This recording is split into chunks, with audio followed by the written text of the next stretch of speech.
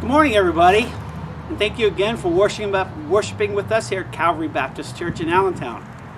We hope the day finds you well. As you can see here at the church, we're filming this on Saturday.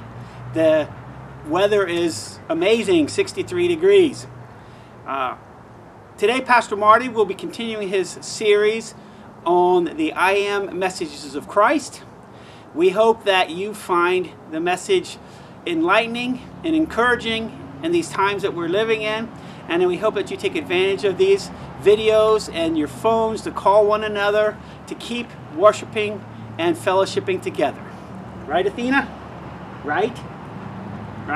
All right. Next we will have a music provided by the Matlack family, followed by Pastor Marty's message on I am the way, the truth, and the life. Thank you for joining us again.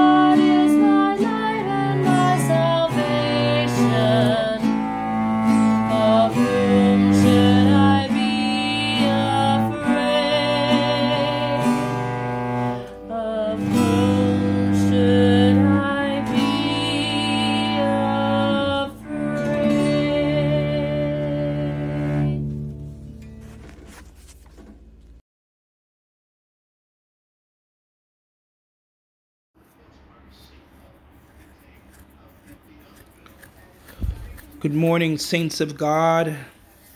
Good morning, Calvary, on this wonderful Sunday morning of March 29th, 2020. We praise God for this another day, for this is the day that the Lord has made. We will rejoice and be glad in it. These are tough times, but God indeed is in control.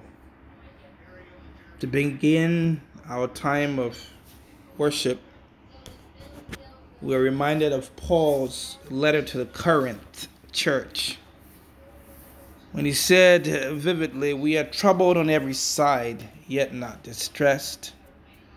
We are perplexed, but not in despair. Persecuted, but not forsaken. Cast down, but not destroyed." Find this in 2 Corinthians 4:8 through 9. As a songwriter says, in times like these, we need the Savior. In times like these, we need the Bible. In times like these, we need an anchor. Be very sure, our anchor holds and grips the solid rock. Our Lord, God Almighty, we bless you this day because you're God.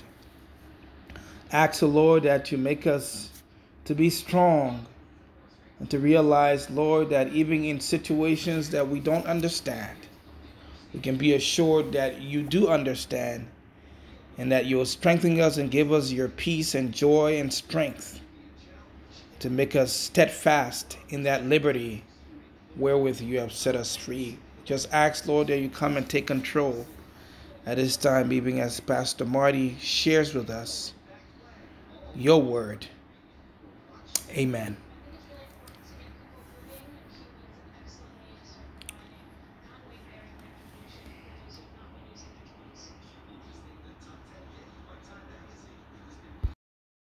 Action. Good morning, everyone. It's so good to be able to speak to you through social media here.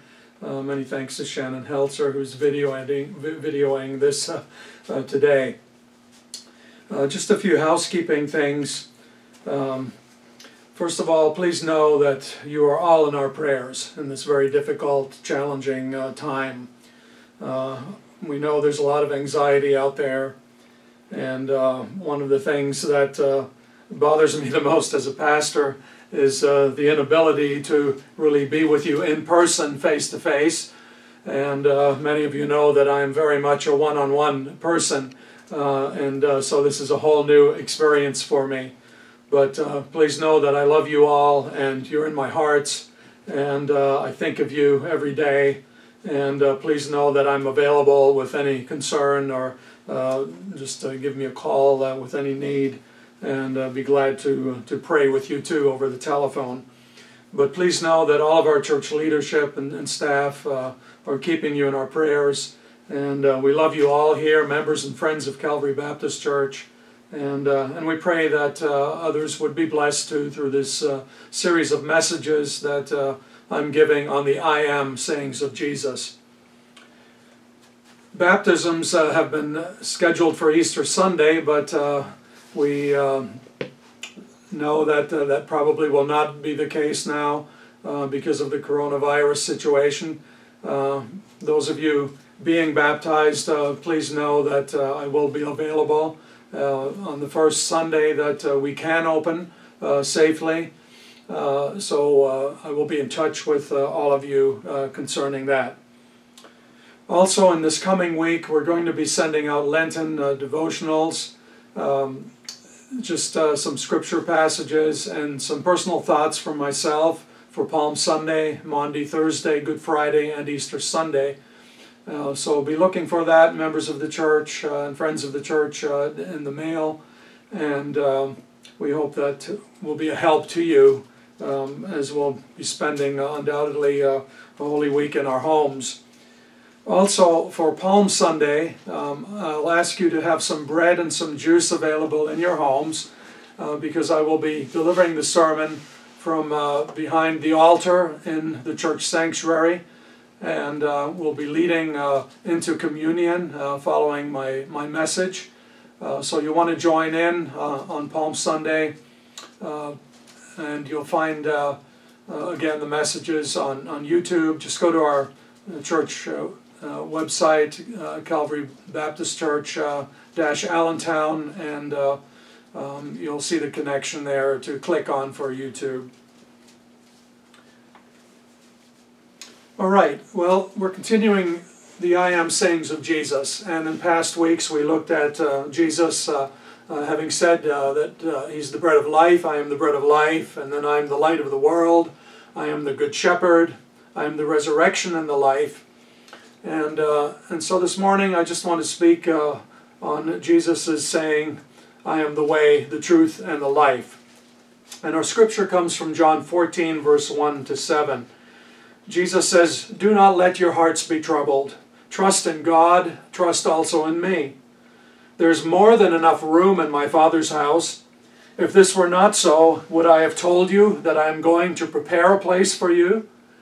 When everything is ready, I will come and receive you, so that you will always be with me where I am. And you know the way to where I am going." "No, we don't know, Lord," Thomas said. "We have no idea where you're going, so how can we know the way?" Jesus told him, "I am the way, the truth, and the life. No one comes to the Father except through me. If you had really known me, you would know who my Father is. From now on, you do know him and have seen him."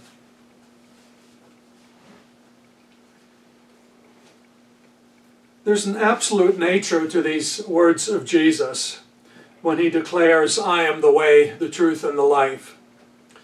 They're powerful words, controversial words in a way, because Jesus did not say, "I am one of the ways," or "one of the truths," or just one life among so many other lives. No, he said, "I am the way, the truth, and the life." Jesus has the same title as God. He said on one occasion in the Gospels, "Before Abraham was, I am." When Moses was on Mount Sinai, he heard the voice of God. And God told Moses to go and to liberate the Israelites from bondage. And Moses asked God, "Whom shall I tell the people that sent me?" And God said, "To tell them I am sent you." And so this was a title for God. Jesus and the Father are one. And the Bible states that Jesus is the exact representation of the Father. And if we want to know what God is like, then we look to Jesus. Now, there are those who claim that all religions lead to God, and it doesn't matter what you believe as long as you're sincere. And that in a religious, pluralistic society, we must all exercise tolerance. And I understand that statement, because we do have to exercise tolerance in a democracy. We have many people from many different faiths here in this land. And we have to love people as Christ loves people. And we have to be caring and compassionate to others. In fact, I've been reading the book, The God We Can Know, Exploring the I Am Sayings of Jesus by Rob Fuquay. And it's a very good book that I recommend on the I Am Sayings of Jesus. But he says something here that's very interesting to me that I want to highlight. And on page 91 of his book, he says, "In a world where their belief was in the minority, early Christians needed confirmation that their faith was valid. And John 14, verse 6 affirms their faith when Jesus declares, 'I am the way, the truth, and the life.'" And he goes on to say, I quote, "Instead of being used as weapons to convince others that they are wrong, these words were meant to assure Christ's followers that their faith was genuine, their connection to Christ real, and their path one that leads to the Father." And then he says, but, and this is a big but, that still doesn't minimize the exclusive nature of Christ's words. "No one comes to the Father except through me." Now, some people employ the rainbow analogy, saying that every religion is a color and all together make a rainbow, and that there are many gates to the eternal city, and proponents believe you can enter through Confucius, Plato, Muhammad, Moses, the Buddha, or Jesus, just as you prefer. But I would say to you that religious toleration does not mean equal validity of truth. Because in Christianity, we're confronted with the uniqueness of Jesus Christ. And so at the heart of our faith stands the person and work of Jesus, which is utterly unique. Buddha, for instance, never claimed to be anything more than a man. Muhammad claimed nothing more than to be a prophet. Confucius was a mortal. If Christ was in fact God incarnate, which is what we declare and believe in the Christian community, then we cannot ascribe equal honor to all others. As Paul Little writes in his book, Know Why You Believe, to ascribe equal honor to others would necessitate either falsely attributing to mortal man the attributes of deity or stripping Christ of his divine nature. So, in the truth claims of Christianity, we find the notion of the sinlessness of Christ. And that alone puts Jesus Christ above everyone else. If Jesus had no other uniqueness, this one factor, his sinlessness, would set him apart from every religious leader the world has ever known. And then in the truth claims of Christianity, the fact of Christ's resurrection is vital. Because if Christ had not been raised from the dead, then he would not have the credential or certification. And Jesus possesses that certification. No other religious leader can claim that truth. And so according to the truth claim of Christianity, Christ is alive. He's been vindicated by the resurrection. He lives in the hearts of his people. And then in the truth claims of Christianity is the uniqueness of Christ in the work of the atonement. Moses, for instance, could mediate on the law. Muhammad could brandish a sword.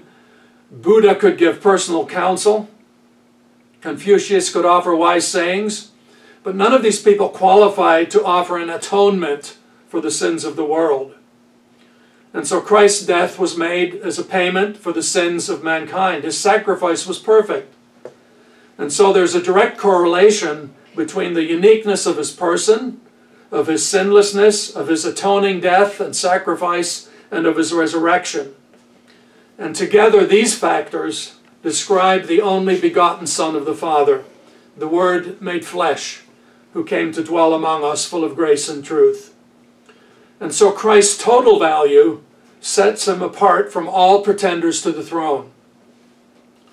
The esteemed Catholic theologian Thomas à Kempis caught the meaning of Jesus' words and said this about them, quote, "Without the way there is no going, without the truth there is no knowing, and without the life there is no living," unquote. The disciples of Jesus were in desperate need of stability and reassurance. Jesus had shared with them his impending death at the scene of the Last Supper. And the words of our text from the Scriptures are a part of his farewell discourse to the disciples. Everything the disciples had known in the way of personal security seemed to be evaporating before their eyes. The enemies of Jesus were calling for his death, for his execution, for his crucifixion. What to do? Where to turn? And so what did Jesus do in this situation? He spoke words of encouragement to the disciples. He called his disciples to a place of trust. Thomas asked for Jesus to show him the way. Philip voiced a longing for the comforting certainty of God's presence. Each disciple in his own way was pleading for reassurance that things would be okay. And Jesus knew that if they could trust him, things would be all right. Why? Well, because Jesus and the Heavenly Father are inextricably linked. If they can trust Jesus, they can trust the Father.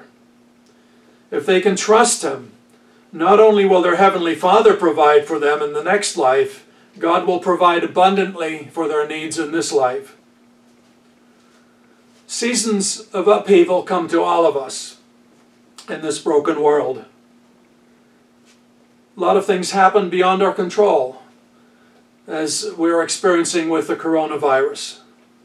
Sickness, loss, and our hearts go out to those who've lost loved ones in this crisis. Relational crises, economic implosion. Life is filled with upheavals, and we're experiencing them right now. What to do? Where to turn? And I would say to Christ, to the one who is the way, the truth, and the life in all situations. Not just life for the future, but for right now, and the experience we're going through.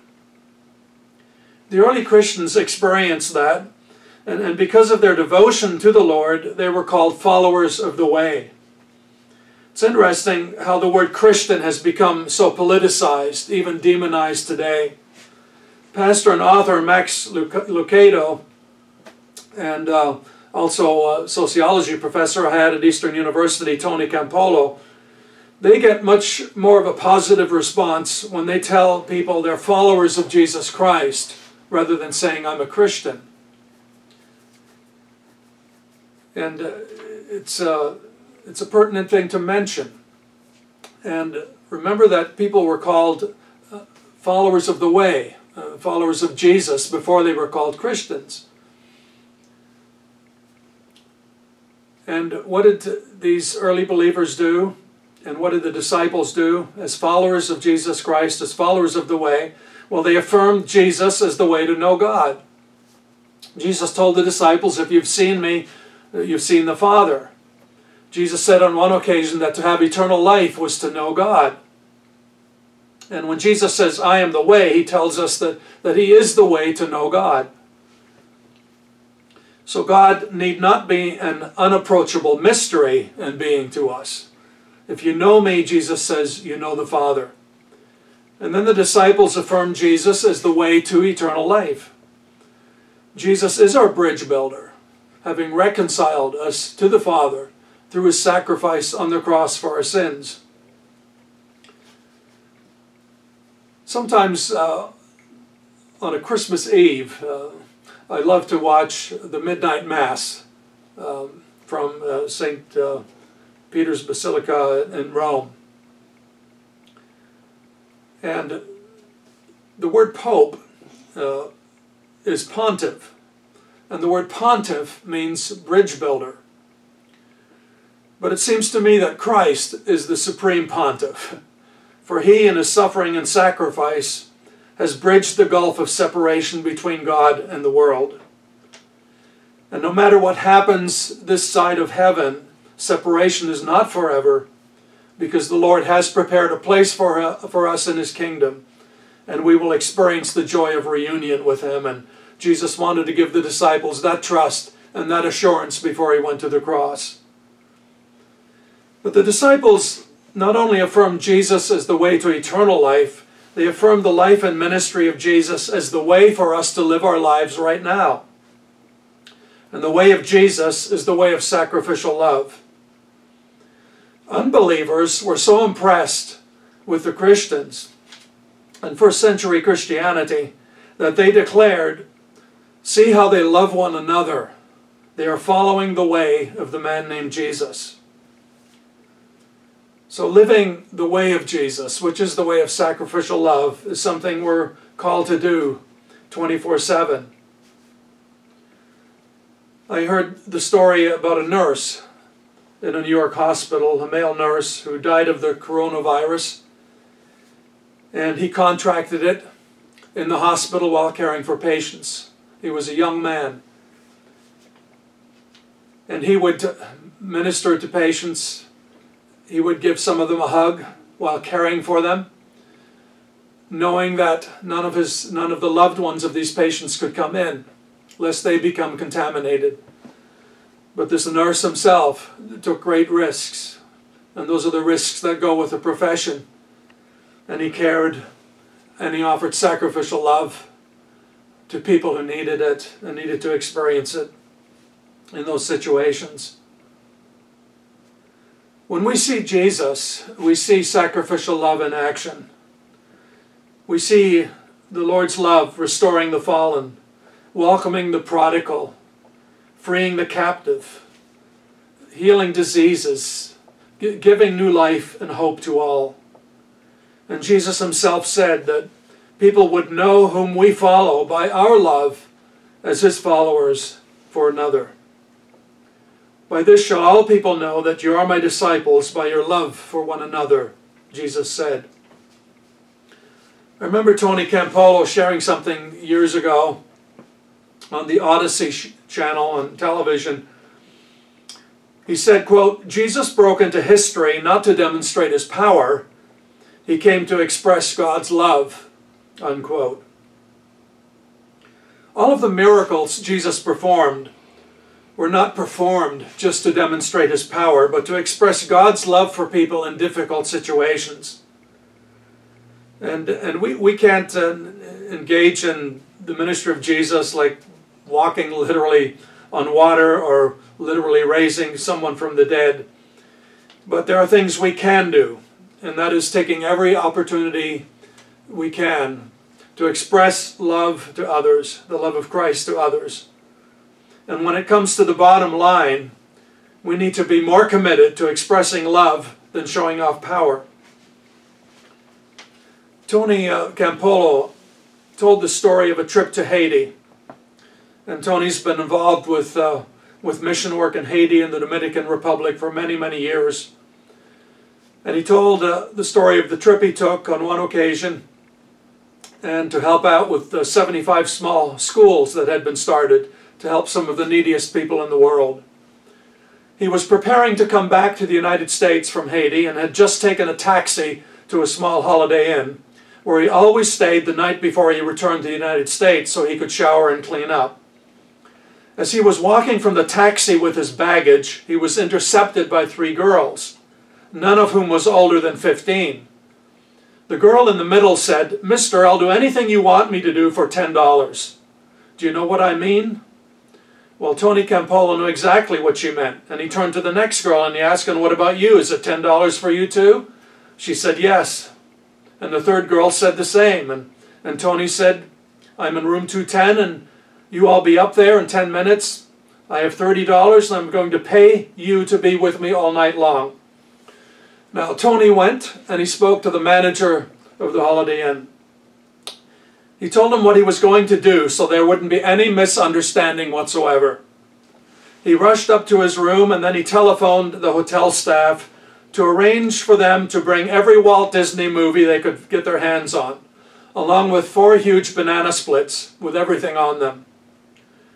And so the girls came, totally unexpecting the manner in which they would be treated.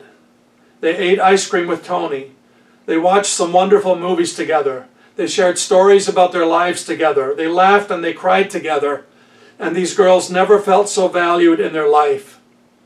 It was the most significant experience of the lives of these 3 young girls because they were treated as human beings and not as objects. They were treated as beloved children. They were treated with care and with real Christian love. And Tony said, "I laughed and cried with them all night until the last of them plopped down and fell asleep. And as I saw those precious girls, there I thought to myself, nothing's changed. Nothing's changed. Because tomorrow they will be back on the street selling their bodies to some filthy-minded people who for a few dollars will destroy them." But Tony said, "I heard the voice of the Holy Spirit say, 'Thank you, Tony, because for at least one night, somebody allowed 3 of my precious children to be little girls again.'" If Jesus was to make a decision, which is the greater work, walking on water or giving one night of childhood back to 3 little girls who had it robbed from them, giving one night of joy to 3 little girls that armies had marched over, which do you think Jesus would consider the greater work? You see, Jesus said in verse 12 of our scripture, "I tell you the truth, anyone who has faith in me will do what I have been doing. He will do even greater things than these because I am going to the Father. The work that I do, you will do. And greater works than these shall you do because I go to the Father." We can't replicate the power acts of God in Jesus Christ, but every time we perform an act of love in His name, we are imitating Jesus. We are following the way. Yes, Jesus is the way. He is the truth.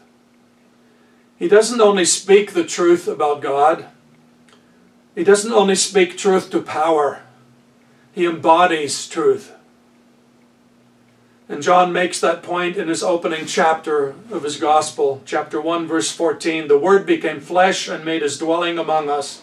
We have seen his glory, the glory of the one and only who came from the Father, full of grace and truth. It's important to note that grace and truth are connected.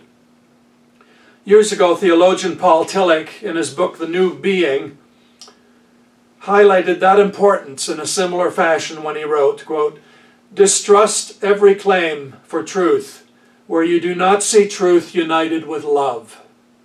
Be certain that you are of the truth and that the truth has taken hold of you only when love has taken hold of you and has started to make you free from yourselves." Unquote. When Jesus was on trial before Pontius Pilate, the Roman governor asked Jesus, "What is truth?" For Jesus, this was no time for debate or definition, because the truth was right there, staring him in the eye, standing before Pontius Pilate in the person of Jesus. On a previous occasion, Jesus said, "I came into the world to testify to the truth. Everyone on the side of truth listens to me." And in John 8, verse 31-32, we hear Jesus saying to the disciples, "If you continue in my word, you are truly my disciples, and you will know the truth, and the truth will set you free." The truth embodied in Jesus has come to set us free from our sins and from everything that is dehumanizing. He comes to set us free from our fears and even from death itself. There are so many people who live in bondage to one thing or another, and the encouragement is to come to Christ, who is the one to free you, the one who is the way, the one who is the truth, the one who is the life. Yes, Jesus is life to us, not just in the future, but right now. Life is more than just mere survival, which is kind of the mode that I see a lot of people in right now. The Gospel of John celebrates the way in which Jesus' presence renews people's lives in unexpected acts of mercy and love, and always in the ordinary events of life. In Christ, God has made it possible for us to move from mere existing into abundance of life. We're all in this kind of a rut right now, trying to find our way through this coronavirus. We want the truth to be told to us, the unvarnished truth, and we're all looking for life, and we want to live it in not these restrictive ways in which we need to right now because of the seriousness of this virus. But at the same time, we celebrate the life of Christ within us.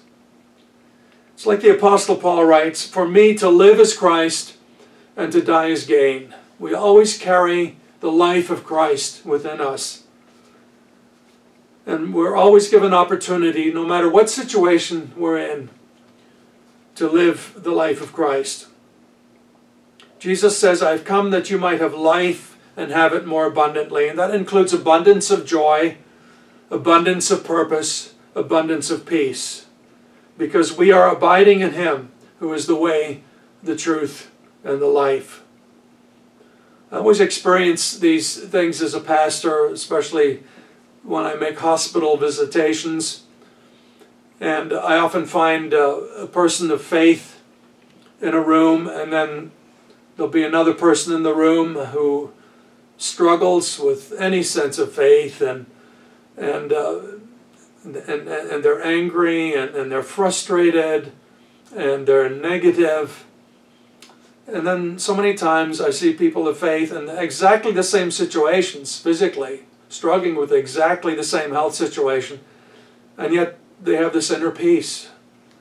And where others are looking at frustration and negative thoughts, they're staying positive, counting their blessings, and that no matter what happens, they have this peace about them, knowing that they're in God's hands, and God's hand will never let go of them. And that's what I pray for everyone, even in this situation. Know that you're loved, that there is a God in Christ who really loves you, that there are people of God who live their lives authentically before others, with sacrificial love, and you can look at how the power of God's love is being manifested in their lives and attitudes and actions, and you can be blessed through that, knowing that there is a way that we can live our lives with purpose and joy, because the presence of Christ is real, the power of His resurrection is real, and as we look to the Lenten, through this Lenten season and into Holy Week, we move through all of these emotions of frustration and darkness and struggle that we go through as human beings, but we can come out the other side with hope, with love, with light, because the great I Am is with us, because Jesus has promised never to leave us or to forsake us. If you don't have a trusting relationship with Christ today, I would want to encourage you to open your heart to have that, to receive that, and it begins simply by acknowledging your need and turning to Christ, acknowledging that He is the Savior from our sins, and believing that God has sent Him to be the Messiah, the Savior for you, as He has for the whole world. Believe in Him and trust in Him. I know I've found His presence to be very real in my life through all of the ups and downs of my own life and my own experiences. And I'm retiring soon as a pastor of Calvary Baptist Church, but will maintain my membership here. And I'm going to be writing a book about signs of God's presence from my own life experiences that I want to share with people, not just with people of faith, but especially too for people who are struggling with any kind of belief or faith in their lives, and just to let people know that there is a living God that they can believe in and trust in. And whether you've been a Christian for decades, or whether someone needs to take that first step today, the word of Jesus to you is clear, as it was to the disciples. Do not let your hearts be troubled. Believe in God, Jesus says, believe also in me. I am the way, the truth, and the life. Come to me, and I'll lead you to God. I am the way of salvation. Come to me, and you will find the truth. Come to me, and you will find life in all of its fullness. Please bow in prayer with me. Gracious Lord and God, we give thanks that you sent Jesus to be our Savior, to be Lord in our lives. We give thanks that He expressed the great I Am to us. We give thanks, Lord, for your promises in Scripture. We give thanks that you are the way, the truth, and the life, that we can know you personally. We give thanks that your light is there, even in this darkness of the coronavirus and the frustration so many are going through, and the threats that yet remain. We continue to pray for wisdom, for guidance, for our leaders. We continue to pray for our scientists, people in the medical community, researchers who are seeking an answer to this virus, a vaccine. And we pray that that would be possible. We know it will take some time. Be with not only this nation, but all the nations of the world who are struggling with the same things that we are. We pray for people everywhere. And we pray for people to do all they can to express kindness and support to one another in this trying time. We pray that people would exercise caution, that they would listen to all of the experts in the medical community, that we would be exercising proper hygiene, washing our hands, maintaining the social distancing we need to right now, calling our physician or the doctor's office when we need to, as when we experience symptoms that are serious, and just be with all of us as we exercise care. And So we just heard a message from Pastor Marty in which Jesus states, I am the way, the truth, and the light, and the life. Many people right now are anxious or nervous because of the COVID. And perhaps you might be thinking about, what does it mean to be a Christian? Or what does it mean to be saved? So in the next few minutes at the end of Pastor Marty's series, I will be going over a few simple steps. So if you ever thought about becoming a Christian, if your mortality is in question and you're now wondering what is there after, I'll be going through some few simple steps to show you how you can become a Christian, a believer in Jesus, if that's what you decide you want to do. So I mentioned that I would take a minute or so to go through the steps on becoming a Christian and what it is that we want to consider when we become a Christian. To do this, I'm going to look at the ABC of salvation. The ABC of salvation is a model, just a general guide, on the things that we need to understand before we pray to become a Christian. In this model, A means to admit, B means to believe, and C means to confess. So we're going to take a little time and look at each one of these individually so that we understand what we are actually doing if we are electing to become a Christian, if we want to feel called a Christian, or if we feel that we've been called to become a Christian. The first one is A, admit. When we do this, we admit that we are a sinner and that we have knowingly and unknowingly done wrong in our life. So in other words, we violated the commands of God. It's what we call sin. Then B stands for believe. We believe in Jesus and put our trust in him and believe that Christ died for us, taking on all of our sins when he died on the cross. He was the sacrifice in our place. Then we confess. We confess our sins to God the Father and accept Christ Jesus as our Lord and Savior. Now, those are the elements, the things that we should understand before we undertake to answer the call that we may be experiencing to become a Christian. When we're ready, we pray what we call the sinner's prayer. The sinner's prayer, one example, there's many examples as long as they contain those basic ABC elements. So the basic example is, Dear Lord Jesus, I know that I'm a sinner and I ask you for your forgiveness. I believe you died for me for my sins and rose from the dead. I turn from my sins and invite you to come into my heart and life. I want to trust and to follow you as my Lord and Savior. In Jesus' name I pray. Amen.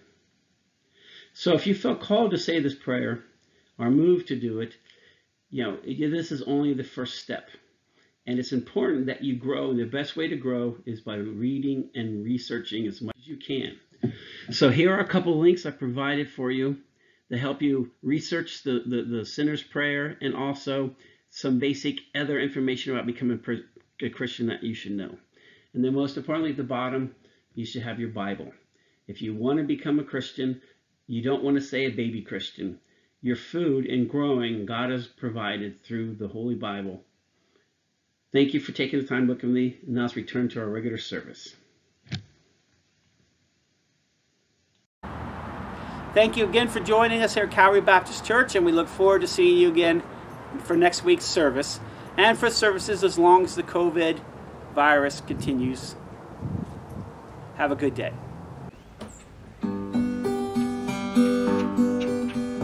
Under his wings I am safely abiding, though the night deepens and tempests are wild. Still I can trust him, I know he will keep me. He has redeemed me and I am his child. Under his wings, who from his love can sever?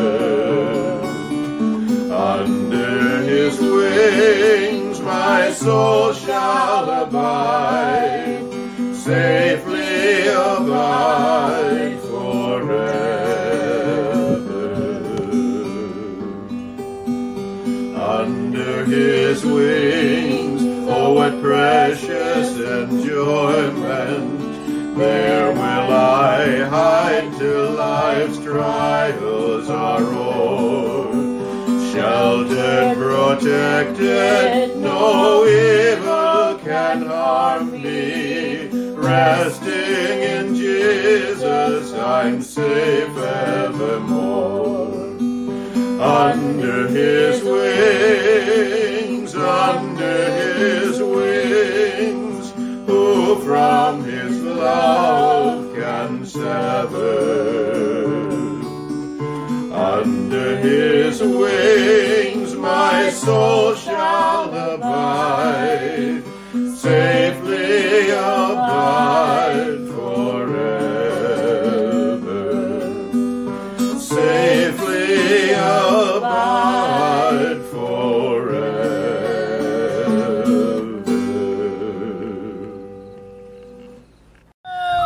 Hello! Good morning! Good morning! Good morning! Good morning, Stinky Winky! Good morning! Good morning! Good morning! Good morning! Good morning!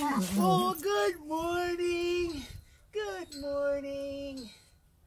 Good morning, Stinky Winky! Good morning! Good morning! Good morning! Yeah, yes, good morning! Good morning! Good morning! Good morning! Good morning! Okay, bye.